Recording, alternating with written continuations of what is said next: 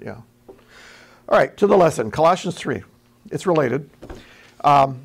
We're wrapping up the section that runs from like 12 to 17, and we're heading into new material today.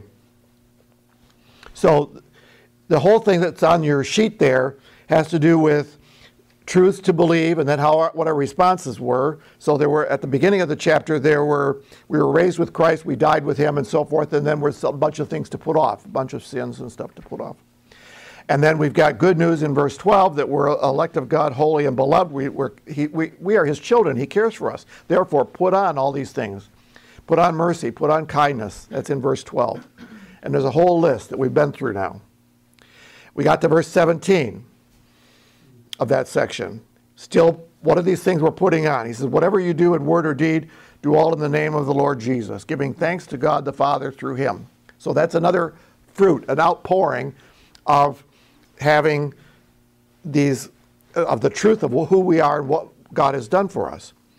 And now, without skipping a beat, he jumps into family. Now, I don't know, in your Bible, mine's got a gap there with a title in there.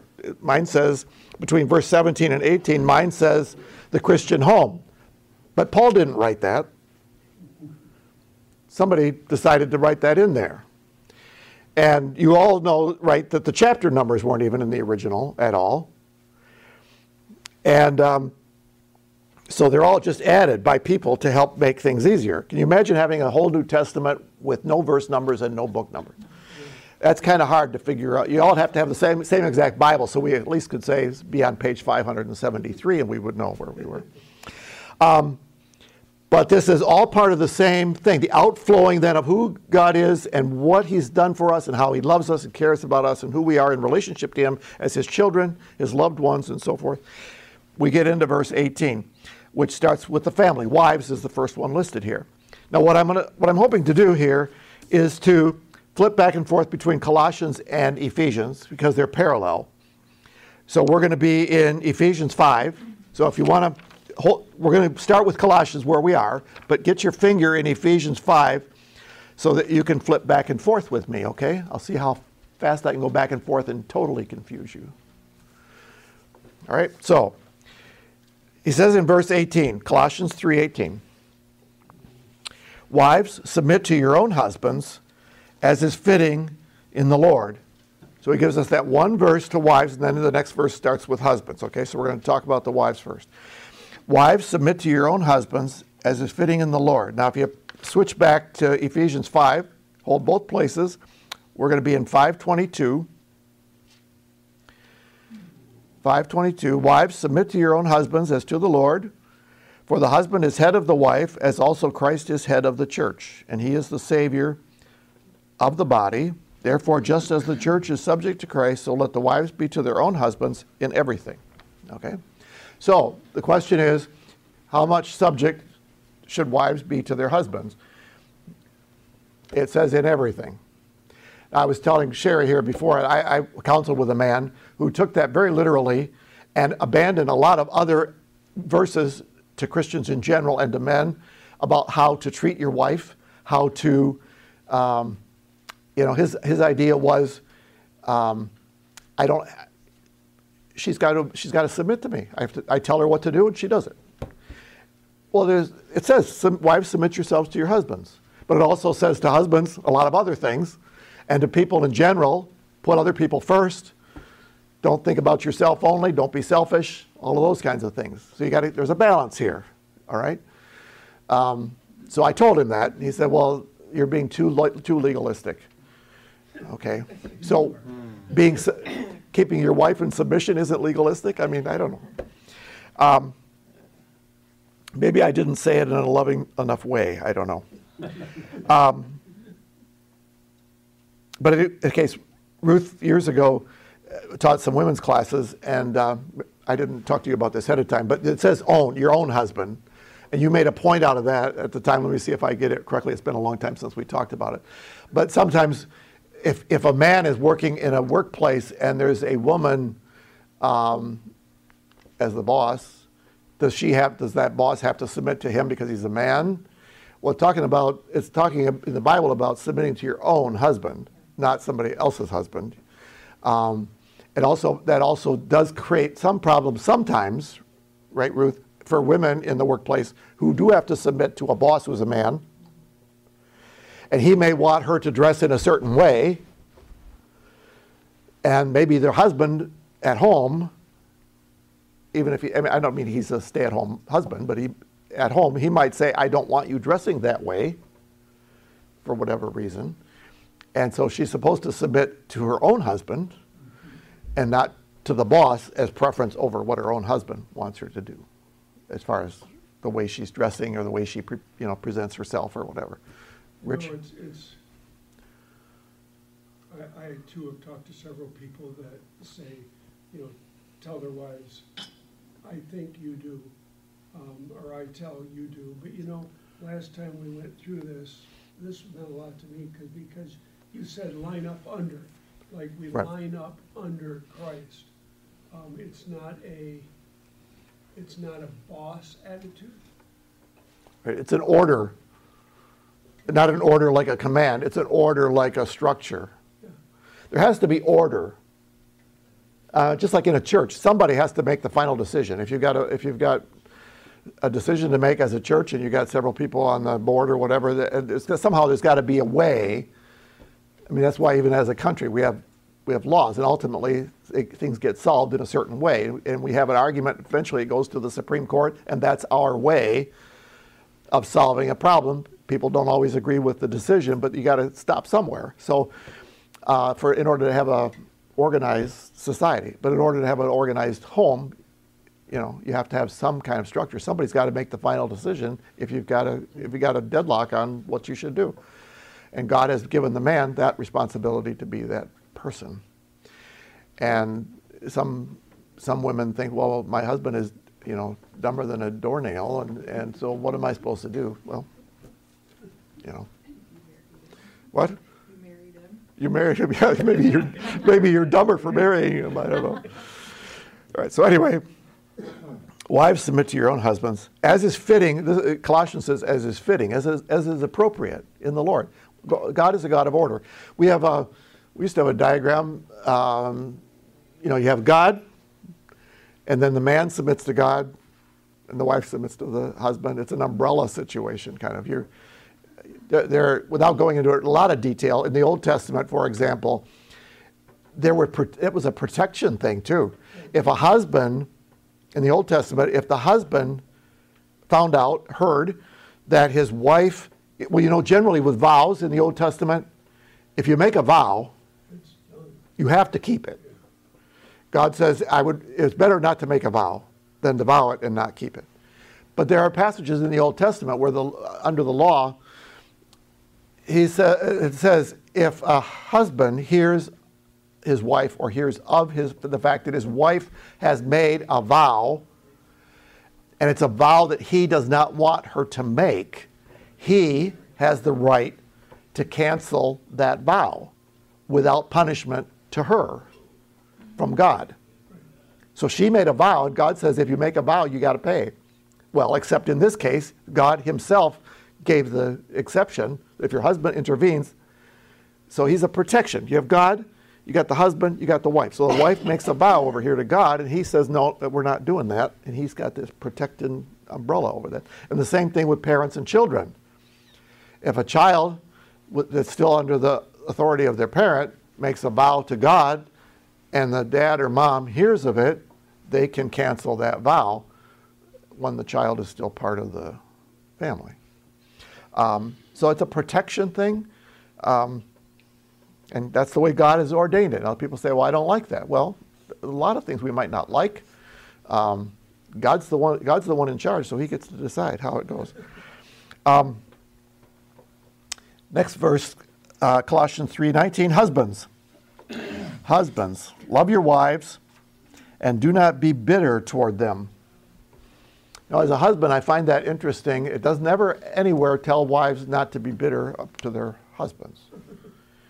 It doesn't mean they can. I suspect that bitterness in that relationship is more prevalent and more potential in men. Because, I don't know why, but I think that A man, it seems to me, I mean, I'm 77 years old, so in my lifetime, in the way of thinking about these things and talking to people and sharing and so forth, it seems like men are more often bitter toward their wife than their wife toward them.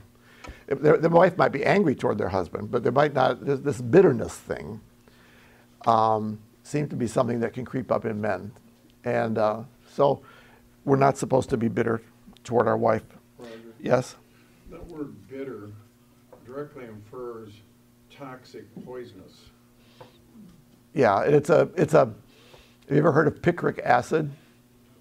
The Greek word has got picric in it, and picric acid is an actual acid. It's very, very, very bitter.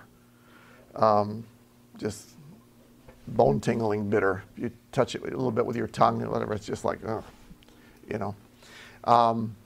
And that's different than sour. Bitter is a different thing.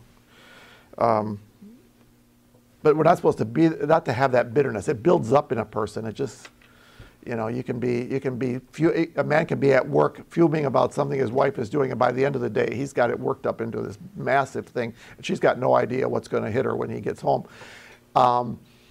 Because he took a little thing and got bitter about it, and now he's really angry and upset about something, and it was just some little slight of thing. Maybe she didn't do something exactly the way he wanted it to be done or something. And now all of a sudden she's a rebel and she's causing problems, and you know. So that's something husbands are to be careful of.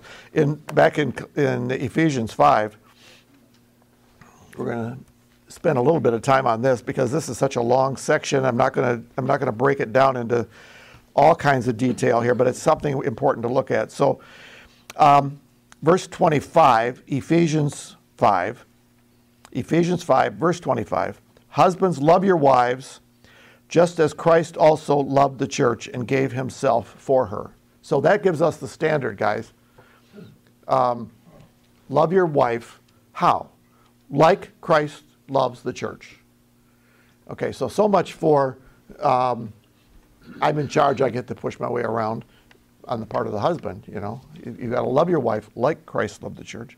And the love here is agape. So if you go to 1 Corinthians 13, you have that whole love hardly takes a note of anything wrong, doesn't keep lists. But you have people, this is the 5th time I've had to tell you, you know, well, you're counting. Love doesn't count. Love doesn't say, I don't know why you've been this way since I married you. I don't know why you're acting like this. Love doesn't do that. Love doesn't count all that stuff. Roger. Yeah. This comes up quite often in counseling, but and gave himself for it. Well, I'm willing to die for my wife. It's like Christ did more than that for the church. Right. His time, talents. So Right. And dying. I think most Christian men would jump in front of a bullet for their wife, but dying is more than actual physical dying. I mean, are we willing to die to self, to give up something we want to do in order to do something special for our wife? If our wife says, the amount of time you're gone doing X, Y, or Z is too, I just wish you were home more, and you can see it in her face. You're out hunting too much, working on your car too much, golfing too much, whatever list of things you might have. Are you willing to die to that? Are you willing to say, okay, I'm only going to hunt this much from now on, or I'm only going to go golfing this much. I'm going to give up my hobby, sell my clubs, because my wife is grieved by how much time I'm spending with those guys at the golf course, or whatever it is. You put a bunch of things in there. A man who might be willing to jump in front of the bullet for his wife might not be willing to give up his weekly golf outing with his buddies. Well, then you're not willing to die. The bullet's instantaneous, you know, and I think for me it would be a whole lot easier to jump in front of the bullet than to think about, oh, I got to be like this all the time. And, you know what I mean? Exactly. I think that it would be. It's a long stretch of dying. Yeah. And then there's other ways. There's other ways to die to pretend you're dying and then to make a point out of it. I mean, you can give up your golf course. You can give up your golf. Let's say that was your thing, golfing, all right? And because of your wife's concern about that, you give that up. So you can be sitting at breakfast. You're not going golfing today, but it's a beautiful day. It would be a golfing day. Your buddies are probably out there today. And what you can do, and you shouldn't do, you know where I'm going with this? You're not going to go golfing. I'll just tell you, that's not part of the scenario I'm describing. What's going to happen at breakfast? You're going to make sure she knows it. Yeah. You know, if I was still golfing, this is one of the days I bet Bob and Bill and Sam are really enjoying themselves out there. But I'm here for you. I'm here for you. I'd be having fun, but now I'm not going to. Now it's not going to be as much fun, but I'm willing to sacrifice for this because I love you so much. I'm willing to be here. I don't know what I'm going to do today. I guess I'm just going to kind of hang around. I could be out golfing. Clean house. You know what I'm talking about? Oh, yeah. So what have you just done? You've not died. You come back to life again. You know, you're resurrected to the wrong side of things. So anyway, we can make a big, you know, there's a lot going on here. Gave himself for her. Verse 26, we're in Ephesians 5:26, that he might sanctify and cleanse her with the washing of water by the word, that he might present her to himself. This is what Christ did, but we're supposed to be like Christ. A glorious church, not having spot or wrinkle or any such thing. So that's Christ's ministry to us, to sanctify, cleanse her with the washing of water by the word, that he might present her to himself, a glorious church, not having spot or wrinkle or any such thing. That's what Christ did. So I take that to mean that as the husband, I am the priest, if you will, of the house, the pastor of the house, as the man. And it's my job to minister to my wife. Minister can mean serve. I should serve my wife just generally in life, but serve my wife in this way to help with her sanctification, not by being a jerk so that she has to learn how to be more sanctified in her response, but to take the Word of God and apply it in her life regularly and continuously and faithfully. That's not the same thing as saying, my wife got angry and I'm going to find the verse and show her. She better, you know, that's not what I'm talking about. I'm talking about the faithful administration of the Word. And nobody's perfect at this. None of us is perfect at this. But the faithful administration of the Word and biblical principles to the wife and to the family, so that, we're talking about husbands and wives, so that my wife can be a more beautifully spiritual person over time because of my efforts in the Word, sprinkling her with the washing of the water of the Word. That's what our job is as men, to do that. It is a fact of nature that women generally are more interested in spiritual things, even lowercase spiritual, than men. If you go to the big picture, not just Christian picture, but the big picture, more women get sucked into cults even than men. I'm not saying that to boast about being men, but that's the way it is. Women are more interested in spiritual things. If you read Scripture even, Paul talks about wasting words like a bunch of silly women. That's not a cut down. It's not a sexist statement, although the world would tell you it was. But women have the tendency to be more spiritual. Well, in the Christian realm, that's true typically. A story I've told often, maybe even to you before, but I was, as a young married husband, Ruth one time said to me really early on, shouldn't we be praying together? And she wasn't trying to take the leadership. She was just questioning. And I was like slain to my heart. She didn't do it. She didn't get out a sword and it wasn't that. She was just asking a question. And I'm going, oh my goodness, I've already failed on this. And we're like 5 days into the marriage or whatever it was. and I wasn't doing my job. And why would the wife be the one to tell me that? And after we have kids, then maybe we should have the kids memorize some scripture, she said, things like that. Where am I? Why wouldn't I think about that? You know? And so women tend to do that, and that's not good. We men should take the leadership on these things and be the one to instigate, to start those kinds of discussions, those kinds of things in the family. That's what he's talking about here, I think. That verse 27, that he might present her to himself. Jesus, present the church to himself, a glorious church, not having spot or wrinkle or any such thing. Well, the man's goal would be the same thing. In the ministering to the wife, the word of God, the truth of Scripture, the prayer life, and all of that stuff, so that, 50 years after you're married, you've got a more beautiful, spiritually healthy wife than you did when you got married. You want her to be that way. That's the men's job to do that, I think. So verse 28, so husbands ought to love their own wives as their own bodies. He who loves his wife loves himself. For no one ever hated his own flesh, but nourished and cherishes it, just as the Lord does the church. So we, how we guys are, and women too, we cherish our own bodies. We make sure we look good and all that.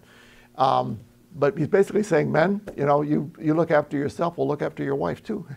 Better. Pay attention to those things. So I think that's what he's saying there. Back to Colossians. So wives, husbands, children. Children, obey your parents in the Lord. Ephesians says, children, obey your parents in the Lord, for this is right, good. In this verse in Colossians 3:20, he says, children, obey your parents in all things, for this is well-pleasing to the Lord. So we don't have any actually young children here to give this message to, but that's the teaching. Children are supposed to obey their parents. That's the way it's supposed to work. And as a lot of us are grandparents. If we have an opportunity with our grandchildren and we see them disobeying their parents at some point, or maybe frequently, maybe not just one little thing, but if it seems to be a recurring thing, there's nothing wrong with a grandparent coming alongside the little kid and saying, when your mommy tells you something to do, you really need to be doing it. And grandpa and grandma are really concerned that you're not doing that. And you need to be listening to your parents. That's what God wants. God's will is that. And there's nothing wrong with doing that. And if it's really repetitious and you don't feel like your own children are teaching their children to obey them, some parents think it's self-serving. Some parents think it's self-serving to get what right do I have to make my kids listen to me? Well, the Bible tells you that that's the way it's supposed to be. So you have that responsibility. And so there's nothing wrong if you find the right opportunity or take the right opportunity, especially if it's a habitual thing, to pull your daughter aside, your son aside, and say, you really need to get this under control. John, you keep telling him to do things, and he doesn't do anything that you're telling him to do. And you need to figure this out and start working to make him obey you. Because right now he's only 6 or whatever, but what happens when he's 18 or 17 or 16, might not be a pretty picture. We knew a guy, pretty big guy, and he had little kids, a couple of boys, and it was pathetic. He told him to pick up, like the doctor's office or something, pick up the stuff you've been playing with, and they wouldn't do it. And he told me once, I told him to sit in a chair, and he wouldn't sit in the chair, wouldn't stay. He sat down, but he got back up. And I'm thinking, you are way bigger than him. You should be able to figure out a way to make him sit. Even if you pick him up off the floor and put him in the chair 100 times. I said, sit on the chair. I said, sit on the chair. I mean, there are ways to get this done. But you need to start really early. You need to start early, yeah. It's hard to do that to a 16-year-old, I told you. But yeah, it starts early. But you need to, it's part of being a faithful Christian, because God's word says to children, obey your parents, and you're the one who has to teach them that. They're not going to know that on their own, because children, just like all of us, are naturally rebellious and sinful and wasn't it David wrote, we go astray from the womb, or I went astray from the womb, something like that. Straight out of the womb. You know, Pastor talks about that a lot. We've all cried and whined. One story about my son that shocked me as a young dad. He was sitting in his high chair. I don't know how old was Tim, 5 or 4 or 3? That wasn't 5. He was younger than 5, I think. He had a high chair. You know, the high chairs have a place for your foot to land on the rest. So he was sitting there at dinner, supper, or whatever, and he wasn't disobedient at this point. He was just kicking. Kids love to make noise, and we adults have a hard time with noise. But he's just got this rhythm going, kicking. There wasn't anything wrong with that. But I reached over and I said, "No, Tim, let's just call that quits, you know. Let's just stop that." I held his legs and he stopped with my legs. And as soon as I took my hand away, he looked me straight in the eye and went, "One more time." And I thought, whoa, there was an intentional, right? An intentional rebellion right there. And it was a look, it was a defiant look. And I don't know where he learned that from. I have no idea. But it was there. Pardon? Oh, yeah. There's that sin nature there. We all have it, right? And we as adults do the same thing in our own realm. A police officer says we're speeding or whatever. Different things happen to us and we go, no, we're going to resist. So anyway, we'll pick up there next week, Lord willing. Let's pray. Lord, we thank you for your word. Thank you for your truth. Your word is not just your truth, it's truth. And help us to believe it and follow it and live a life that's pleasing to you. Not out of law, but out of the wonderful grace that you've given us and extended to us. Help us just to excel in pleasing you and in serving you, because you are such a good and kind and gracious, faithful God. We pray in Jesus' name, amen.